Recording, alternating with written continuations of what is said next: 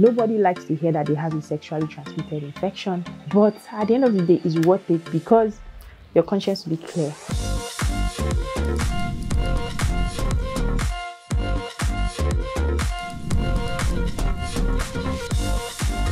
What's up, beautiful people? Welcome to another exciting episode of Pillow Talk with Dr. O. You already know that's me. Yeah. Thank you very much.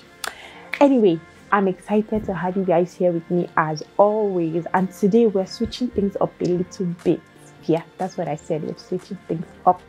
We're taking it up a notch because we're going to be discussing something very interesting and quite controversial today. So I'm going to need you to be very interactive, right?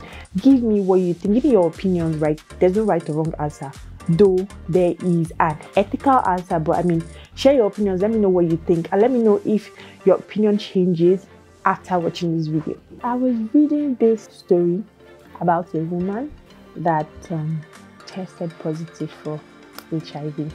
So she's actually married, right? She's newly wedded, and she got pregnant and went for antenatal. And it was during prenatal testing that it was discovered that she actually tested positive for HIV. Now the thing is, the doctors advised that she should just, find a way to tell her husband about it and everything. But the woman is like, no way, not in hell. Like, she's not even going to mention to her husband that she has HIV. So of course, she's taking antiretroviral therapy and all that. They placed her on antiretroviral therapy. So basically, it was a discussion, right? A discussion on the forum, and people had different views.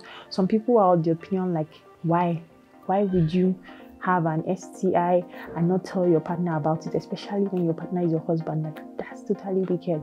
Some other people were like, why would she tell her husband? Because if she tells her husband, he might start blaming her. He might say that she got it while she was sleeping around. He might not take it well, right? Because we all know that some men don't take things well. Basically, the whole comment section of that article they were divided. There were people for the woman saying, yes, she did the right thing by not telling her husband. And there were also people that were like, no, this is not right. If you test positive for a sexually transmitted infection, you need to let your partner know, right? So let me know, which of those school of thoughts do you belong to? Do you tell your partner or do you not tell your partner if you find out that you have a sexually transmitted infection? What would you do? So here's my take on this, right? I know things are easier said than done, but that doesn't change the fact that the truth is the truth, right? So here's my take on this. You test positive for a sexually transmitted infection. So the question is, should you or should you not tell your partner? I know some people are going to want to shoot me after this response, but the truth is, you owe it to your partner to let your partner know that you tested positive for a sexually transmitted infection. I know some people are going to be like, why should I tell my partner? How am I sure that my partner didn't give it to me? But what if your partner did not give it to you, right? And even if your partner gave it to you, he may or she may have done it unknowingly. They might not even know they have a sexually transmitted infection. Actually, a lot of men, they don't usually have symptoms when they have most of these sexually transmitted infections. Of course, some of them have symptoms, but there are some sexually transmitted infections that men actually are asymptomatic. This means they don't show any symptoms. So it's usually the women that have symptoms, right? So your partner may not have known that he or she had a sexually transmitted infection. So you owe it to your partner to let them know that you got a sexually transmitted infection, right? Because think about it this way.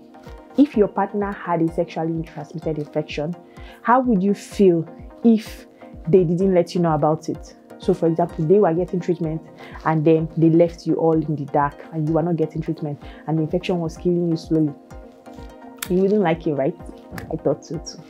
So like I said, we're not judging anybody, and it's easier said than done, but we have to talk about what is ethical and what is actually right. So that's my number one response. Number two, think about it this way. When you discover you have a sexually transmitted infection, you can get treated easily. And most STIs are actually treatable.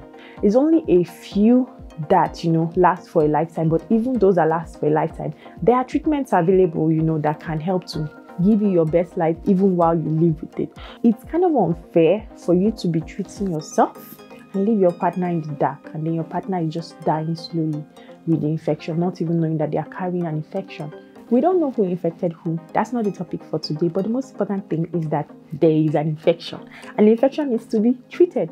If you are treating yourself, it's only fair that you let your partner know so they can treat themselves as well. Then lastly, just think about it this way. Even if that partner is not your spouse, and maybe it's just someone that you're dating or in a relationship with, right? And maybe you're just thinking, let me go and treat myself, and I'm going to just break up with this person like that and, take a walk. What if your partner goes ahead to date someone else and spread the infection to that person? And maybe that person might actually be your loved one. You don't know. Or the person dates someone else that might date your future partner, and then the infection comes back to you. How about that? You wouldn't like that, right? So infections can actually spread in a vicious cycle. When there is community spread and it spreads from person to person, you never know when you're going to come round knocking on your door again. So you feel like, you've treated yourself, but before you know it, you have that infection right back at you. And another thing is, if you don't take a walk, but you decide that, okay, I'm going to continue staying with my partner, and you're treating yourself, and the partner doesn't get treated, guess what's going to happen? Your partner is going to eventually infect you, because how are you going to explain not having sexual intercourse with your partner after you've been having regular sexual intercourse? All of a sudden, you're just like, no. Person is going to suspect that, okay, what's wrong? What's going on here? So if you intend to continue having sexual intercourse with that partner, just know that your treatment is a waste of time, because your partner is going to reinfect you. So it's always very important when you have an STI that your partner gets treated so you don't get reinfected, either directly or indirectly, right? And think about it this way. If my partner had an STI and did not tell me, I would feel bad about it. I would be angry, and I definitely would not want that to happen to me. So if you don't want someone to do that to you, then it's always nice to do unto others as you have others do unto you, or as you want others to do unto you. That's the golden rule, right? And like I said before, it's easier said than done. So I'm not pointing fingers here, and I'm not saying telling your partner that you have an STI is going to be the easiest thing in the world. It's easier said than done. But what are some of the ways you can let your partner know that you have an STI, right? Because that can be the most difficult thing, especially for partners that are not very understanding. They might start thinking a lot of things like, maybe this person has been sleeping around.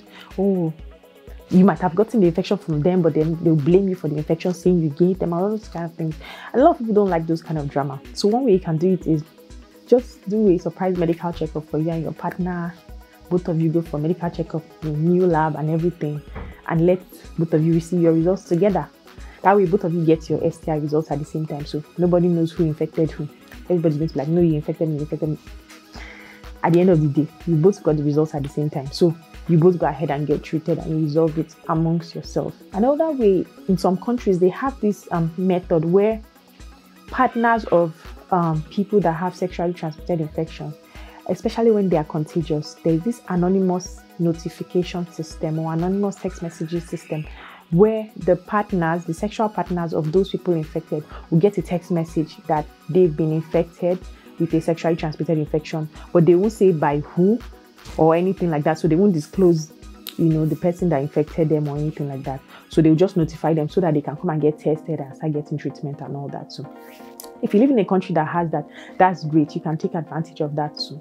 That works. Alternatively, if you are someone that has an understanding partner, or you're just bored like that, then you can take the bold step and have the talk with your partner face to face.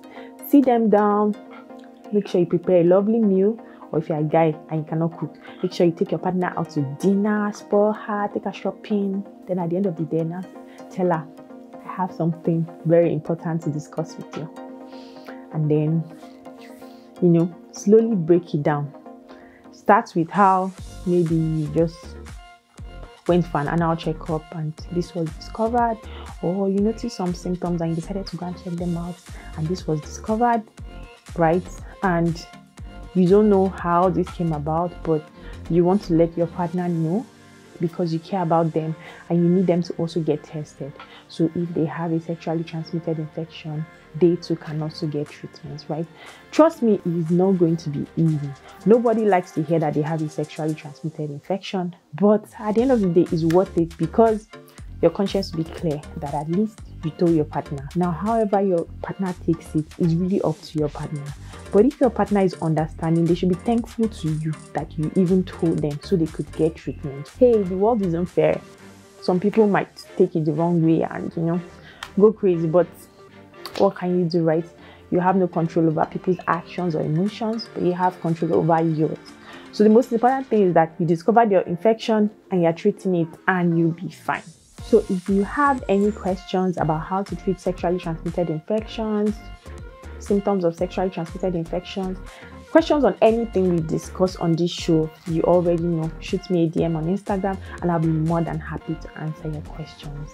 Like I always say, your sexual health is as important as your general health and well-being, and this is what this show is all about. So see you next week. Don't forget to click the subscribe button. Bye bye.